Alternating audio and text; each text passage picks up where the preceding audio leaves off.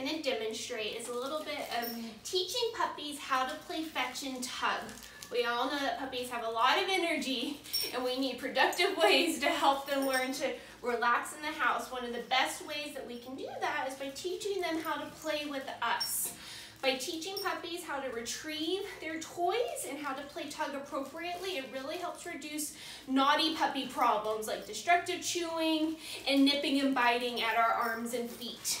What I'm doing with Bandit right now is just playing gentle tug with him with a toy. When picking a toy to play with a puppy, you want to make sure that it's soft and easy for them to grab and hold on to. As you can see, he's doing a little bit of dead dog puppy tug, which is super cute. What I'm going to do now is encourage him to let go of the toy, which he just did as if I cued it. I did not. So now I'm going to get him excited about it and toss it for him. Come on, Bandit. Can you bring it back? What a good man. So he brought it back nice and close. I'm going to tug with him back over. You'll notice I'm located. I've seated myself somewhere where he's naturally inclined to go and lay with his toys. It's super common for puppies to want to play keep away. But if you pick a spot that's a nice smaller space like we have here in Kelly's office, it helps prevent them from playing keep away with the toy.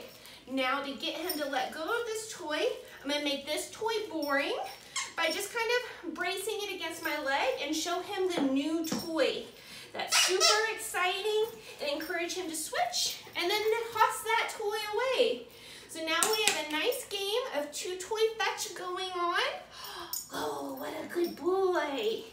And I'm gonna play with it, with him, tugging away.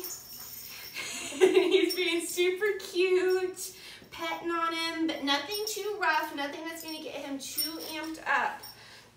Now I want him to switch, so I'm going to show him the different toy.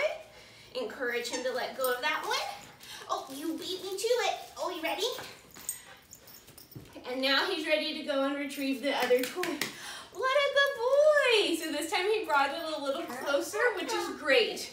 Playing two toy fetch and tug like this is a great way to help your puppies learn how to play fetch when they're adults and to burn off some of that puppy energy. You will also notice Toonie in the background demonstrating an advanced version of the place training that we talked about earlier in his videos. She completely understands how to stay in that chair, and it's just a great example of how you can use place in everyday life.